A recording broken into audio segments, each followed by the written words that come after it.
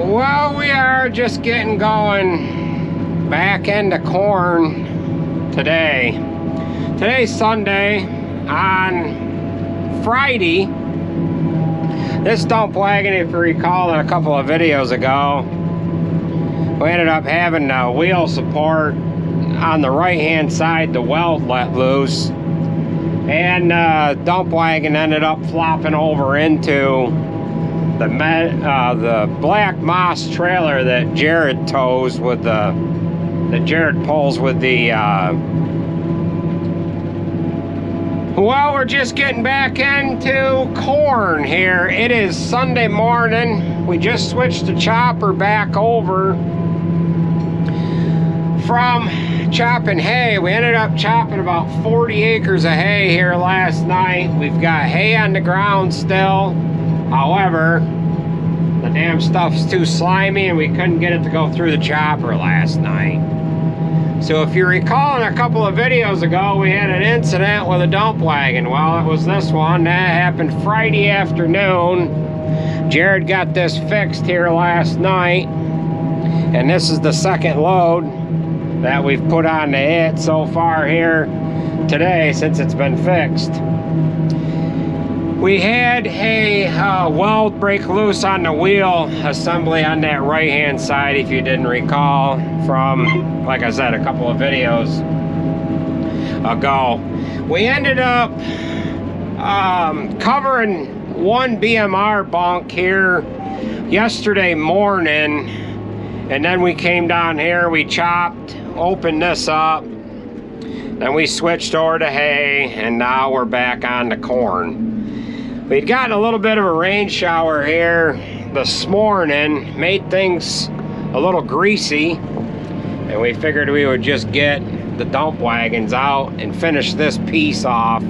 Once we get into a fresh field, it won't be as greasy as this one is. Where the corn was standing prior to the rain here, that ground is pretty firm.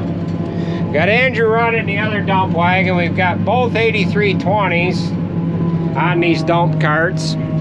Got the 8320R on this one and the older 8320 that Jared did the engine on that other dump cart. So we've got Lucan's full. This field here was the first field that we planted this year with the 16 row planter. This is a Pioneer P1449. It's a BMR variety, and we're running right around 66-67% moisture. Now what we're doing for the first time, or what we're able to run for the first time, is Climate Field View here on the chopper. The Climate Field View works in the combine, and it works through planting and stuff like that. You're able to record your crops as you plant them, and you're able to document your yield and stuff like that, and have a coverage map from the combine. But now they are having this work on the chopper. I've only chopped 110 acres using this app here on the chopper. Runs off the iPad. There's a little Bluetooth device that plugs into where the ISO bus, or where the data port is, which on this chopper it's right underneath the cup holder on the right hand side of the cab, the diagnostic port that is, and it gets the data from the 4640 display.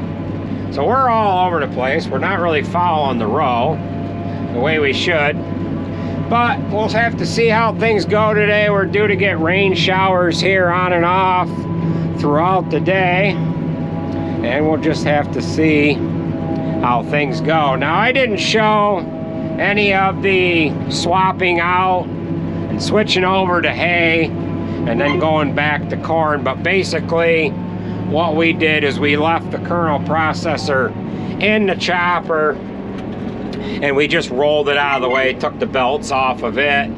We had to switch the spout because the spout is too long to do hay with, and I had trouble before plugging that spout up on the end of it there with blowing light hay through it. Now I had gotten some questions here in the past about why don't you just leave the kernel processor in year round. Well, the answer to that is it's not really a good idea to do that, because as you're chopping along, the chopper's creating a lot of vibration, and the rolls on the kernel processor are not turning, and being that they're not turning, they're just sitting in one spot, and if they're sitting in one spot, flat spots could develop from the vibration. So that's why they don't recommend leaving the kernel processor in the chopper when you're not using it. Guys have left it in there. Some guys have had problems with that. Some guys have not. So it's just one of them things that you really don't want to find out whether or not that works, because if you have a bearing go right there in the middle of harvest, you might be down for half a day. So we'll keep plugging away here. We've got Andrew just about full here, and then we'll let a truck slide in. We have been able to sneak a truck in here and there, and I'm all over the row here. So we'll keep plugging away here, folks. We do need to weld up the wheel assembly on this other dump cart before we have that one break as well. And then when we get time, we'll have to do the ones on the left side, but they're not really as critical as the ones on the right. So we'll keep plugging away. We'll join up with you in a while here.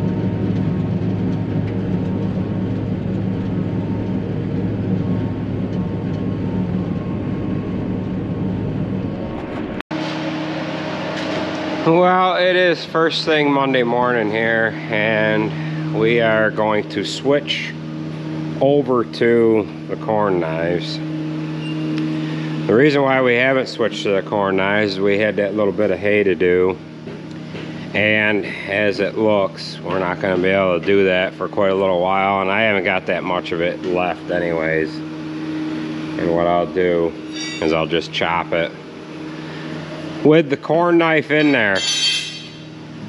So I have the shear bar removed. I've got the bed that the shear bar sits on. I've got that wire wheeled. I've got the all the spiral band. I've got the shims removed out of that so we could drop that down. We'll have to readjust that once we get the knives, and we'll show you about how that goes here in a while. So we'll take all these off, put all the corn knives on. I've got the shear bar motors removed so that I can adjust the shear bar, just adjust the proper measurement from the knife drum to the shear bar. They give you a couple of these tools here. You set that on the face of the shear bar, and you have this tip here come right into the drum. You do that on each side. Get the shear bar set to the drum, and you can move the shear bar by hand by removing these motors and turning the adjusting rod here, and that moves the shear bar in or out. In the past, what I have done is just walk the shear bar out, walk it out a ways, shut the chopper off, get in, get out, keep checking, going back and forth. But I have knocked enough of these knives back that I don't trust that the shear bar is even from one side to the other, so we want to make sure we go in and check it with the tool this time around. Last year was the first year I ran corn knives, and we're going to really be able to tell now, going from corn with the grass knife to corn with a corn knife. Last year I started the year with a corn knife, and it's kind of hard to compare the knives because it was quite a while since I had used them. So we'll go ahead and get things switched out. We'll show you the different steps of this process here. So here is the shear bar here, and the reason why we have removed it is we want to put the straighter edge against the corn knife. Now these shear bars are, you can flip them over, but you cannot, they only have two sides, two wearable sides to them, not four. I get the question, I commonly get the question, you know, why, you know, how come you can't switch it multiple times? Well, I'm pretty sure the camera will pick it up, but the hardened edge is right here. Now this edge here I had up against the hay knife, and we are starting to see some wear on this back side. Now this is a Duraliner shear bar. This shear bar was $3,000, and usually one side of the shear bar lasts for one set of knives, and they're about $1,200 if I remember right. So we had this side here against the corn last year, and you can see that it is just about like new. And the reason why it's like new is because there hasn't been any stones against this side. The hay is quite a bit more abrasive than the corn. Now I also get the question, oh, you just take that to a machine shop and they'll go ahead and make you one of them, and they can even harden it for you. Well, the reason why this whole edge, this whole bar is not hardened and only just this part is because if this bar was all hardened material, it would actually break because it would be too rigid. So as far as having somebody else make one of these, if you guys own a chopper and you want to have somebody go ahead and make you one at a machine shop, you go right ahead. So I think we'll just run what's supposed to be in there. So this has run for 2.5 set of knives here, and we'll probably flip this out after first cutting next year at least. Just flip this over to this side here and then put a new one in at corn time. So for those of you that run these choppers, the Duraliner shear bar is well worth the money.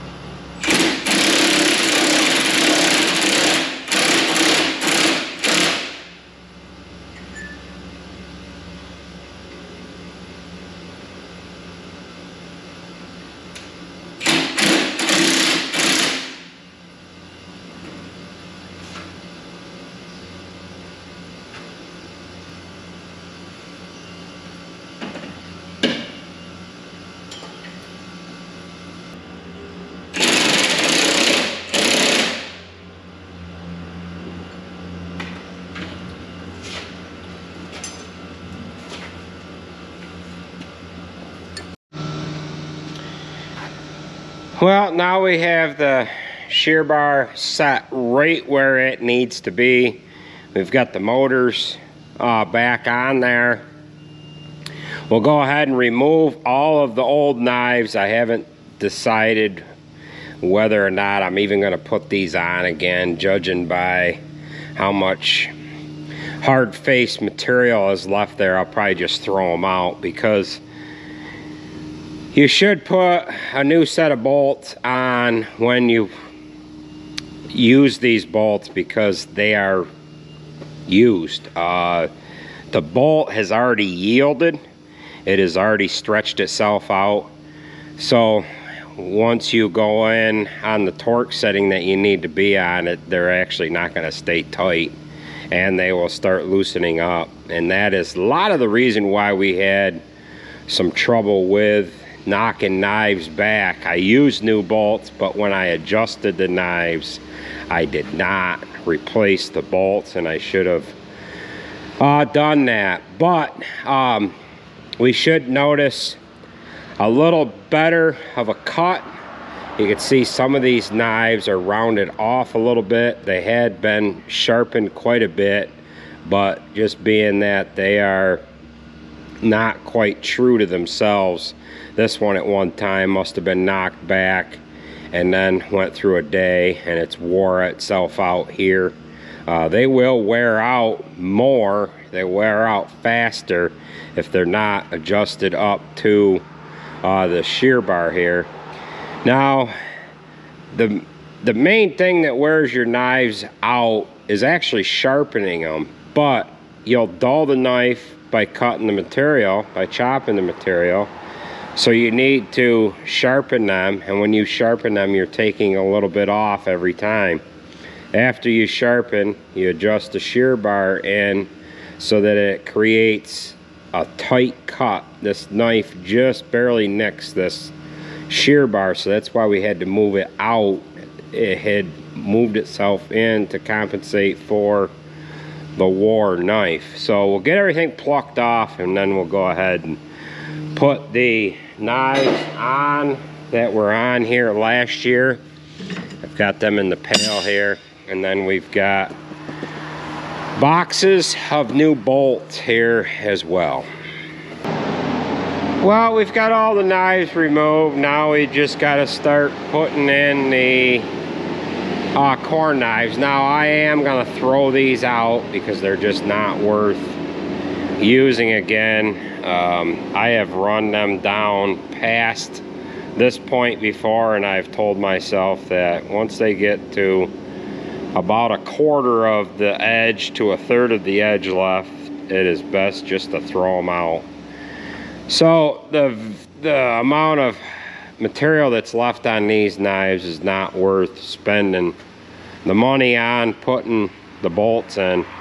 Now this here is a 40 knife drum, and then these knives are slotted so that you can adjust them to the shear bar, but they're also slotted so that in the event that a stone comes in, if you run recommended torque, then torque spec for the bolt, these knives can just get bumped back in the event that it hits an obstruction.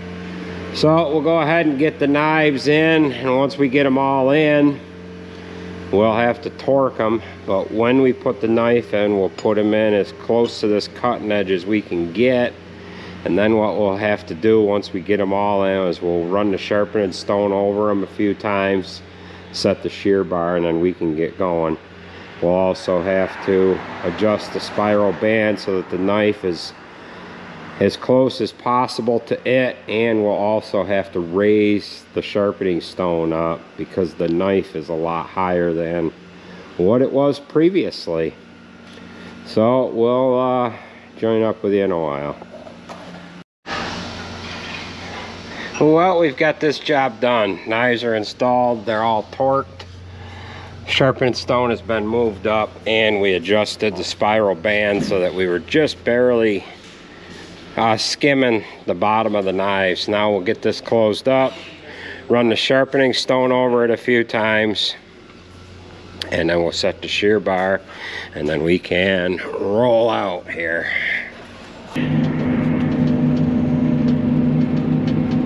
Well, we're just getting opened up here pretty good. It sprinkled and drizzled rain all the way over here. We're on the Cleverly farm now.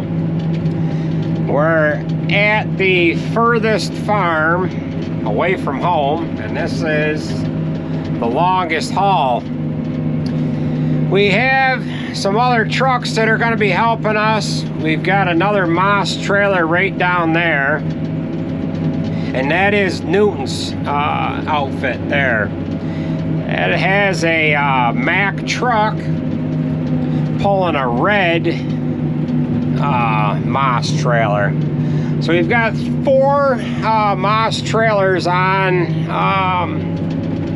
the job here right now helping us. We also have the Aulick trailer hooked to the green Mack.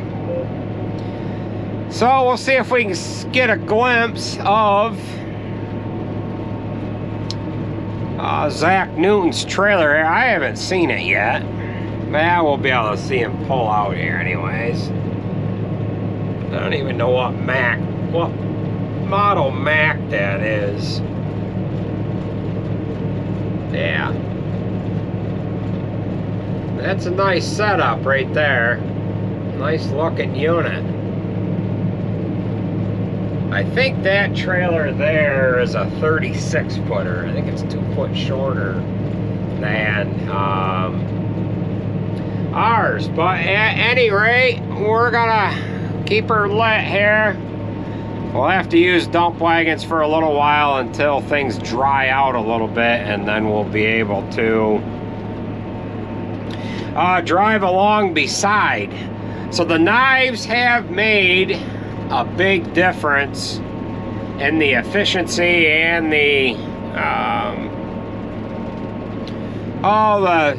speed in which I'm able to chop here. It's running through the chop. The corn's running through the chopper a lot easier. And it's actually doing a little better job chopping too. We were starting to get some long leaves coming through, and I believe that was from the some of them knives that had the rounded edges to them. So we'll keep plugging away here, and we'll join up with you in a little while here. Well, I told you guys we would touch base with you once we had an event. Well, we had one, but it's just a minor one. We blew a fan belt, and we're waiting for Jared to bring over some replacements. This is a doubled up B72. We've got a couple at the shop, but they're just a pair of singles. There isn't anything else wrong. There's not a bad pulley or anything, but we just have to wait for him to get over here. This belt was new the beginning of the season, so I would have thought it would have lasted longer than this, but it did not. So we'll have to wait for Jared to get over here.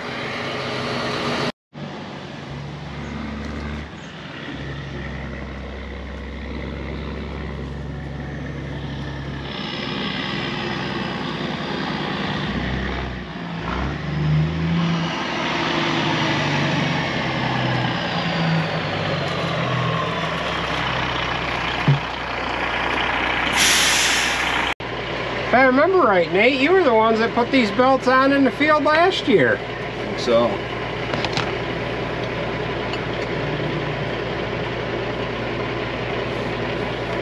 I think we put them on without touching that tensioner, though. You rolled them on last year, I think. I think so. I don't think we had any tools with us. Let me see if I can reach in there and hold that down on that pulley. I don't know if I can reach. I can't reach it from here.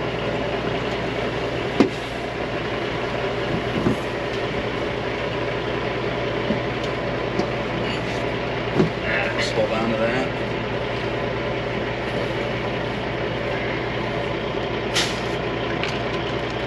Now hold up a second. You got to roll that one off.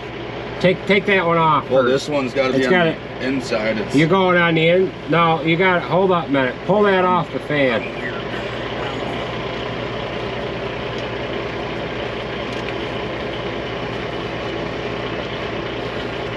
All right, put this one on the inside of the fan. Hold on a second.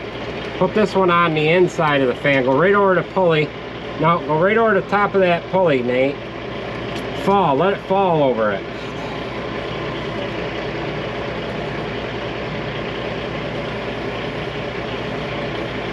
Hey, let me call you right back, Kyle. Alright. No, take that one, Nate. That other one. Have it fall off the front of the pulley. Nate, have it fall off that way. There you go. Will it fall off or no, it won't? Okay.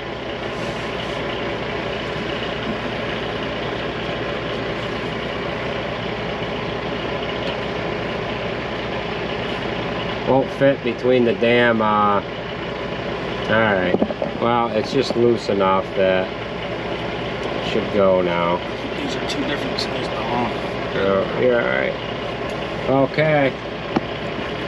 Alright, he's got them on there. Give those just ratchet wrench. Tighten them up.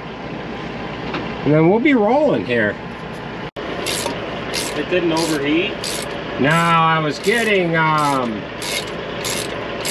increased intake manifold temperature. I thought the rotary screen belt broke, and I was watching the temperature. It wasn't even halfway, and then by the time I got out in the open, I wasn't chopping nothing. How's that? Do you have a blown tire on something? No. What's Kyle coming for? He's coming to reload that tire on the dump wagon. Did he get all his stuff? Keep going. I don't know. Is there an indicator there? There's no marks on it. Oh, we might be a little too tight, but how is it? Feels good. This one seems looser. Yeah, that'll be good. We got some new ones coming. Jam them nuts together. All right, that's gonna wrap up this job. Boy, what a pain in the butt.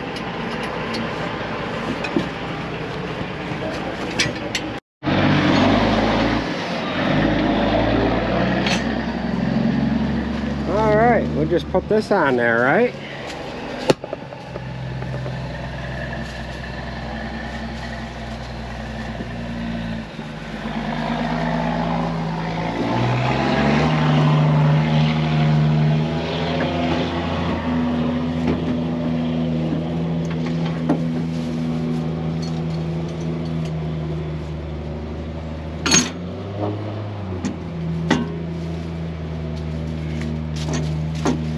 Take these? Yeah, I'll take those wrenches. Sounds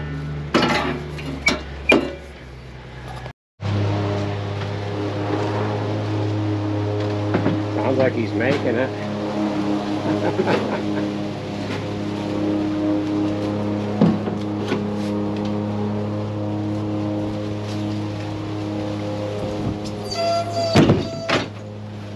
All right, we should be good to go.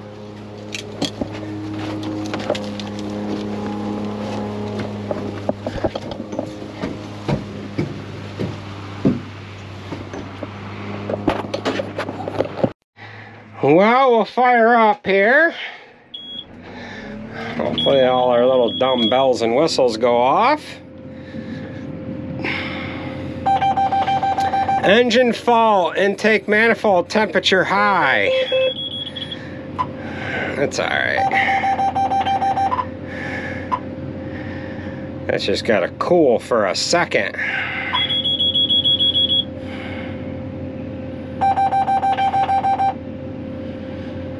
Just gotta let it run for a second here, and then we will be able to get going.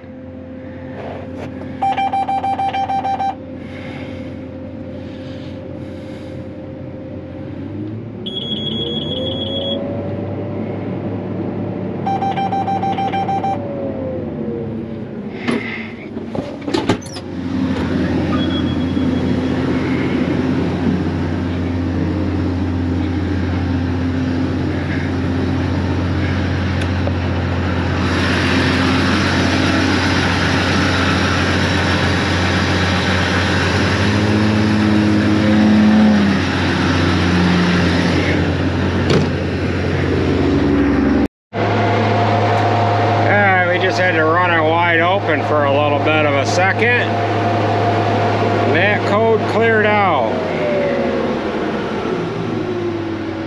So we can get fired up here. Had me worried there for a little bit of a second. Thought we had something else going on. I got an alert here on my iPad. Ops Center, red ECU, blah, blah, blah. So everybody that's in our John Deere Operations Center, they're getting that text message as well.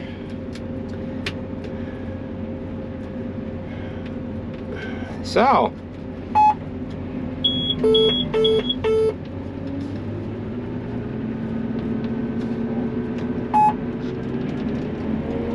and there we go. We'll give her.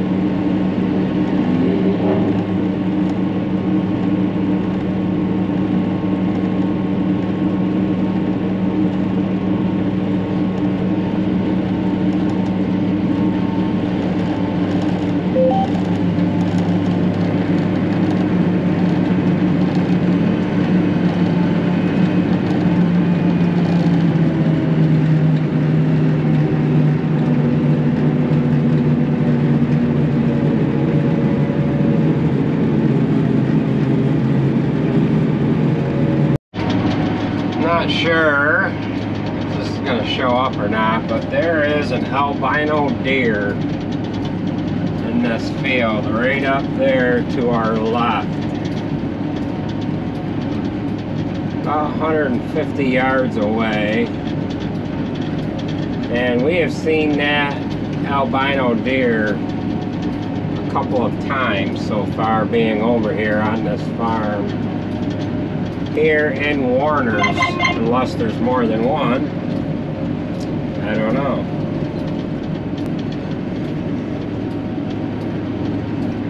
There's another deer out there with it right to its left, running with it. Maybe there's two other deer.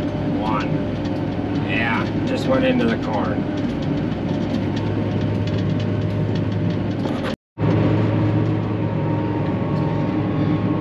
Well, I guess that will about do it for this video. Been using the dump wagon all day. We have loaded a couple of trucks direct here, but for the most part, everything has been going on the dump wagon, and then the trucks are just getting closer and closer to where the chopper is. The dump wagons haven't got to go that far, but to be honest with you, we need a third dump wagon in order for everything to keep up nicely here. So that is gonna do it for this video. They're trying to round that moss trailer up. That'll have 3 dumps on it when they get done, and then we've been putting about a dump and a half on the straight truck. So I've got another half a load or so to chop here, and then we'll get back on this here tomorrow. So we will catch you at the next one. Chopper has made a big difference by putting the actual corn knife in it, I didn't think they made that much of a difference, but it's a lot easier to tell the difference between the two knives when you go from one knife on one day and then the following day you end up changing the knife. So lesson learned there. Thanks for watching. We'll catch you at the next one.